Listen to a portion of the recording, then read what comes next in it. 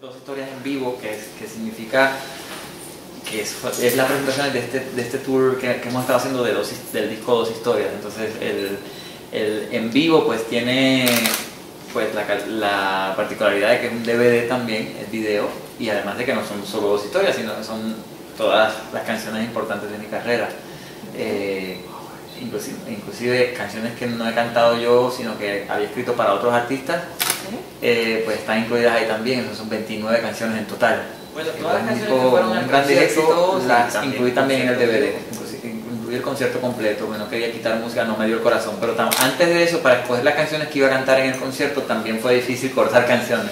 Sí sé que hay canciones como Hoy Te Vas, de mi primer disco, que la gente pues obviamente siempre está acostumbrada a escuchar y no la canté. Hay canciones de mi disco nuevo como Amelia, hay una que se llama Corazón Remendado, que siempre me piden, y pues no hay donde ponerlas. O sea, el concierto de por sí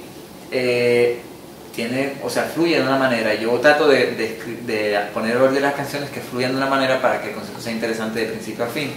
Okay. Y hay ciertas canciones que tienen que quedar fuera, porque es que no hay otra manera de meterla. Yo digo, ¿pero dónde la meto? Si la meto aquí no es un buen momento, o sea, acá, además de que son 2 horas y media, un concierto, o sea, que eventualmente pues... Más que todo eso, yo creo que lo importante es que a mí no se me ha dado de la noche a la mañana. O sea, este es mi cuarto disco, con cada disco hemos logrado un poquito más, hemos logrado ir a más países y más cosas, y no fue un éxito de la noche a la mañana.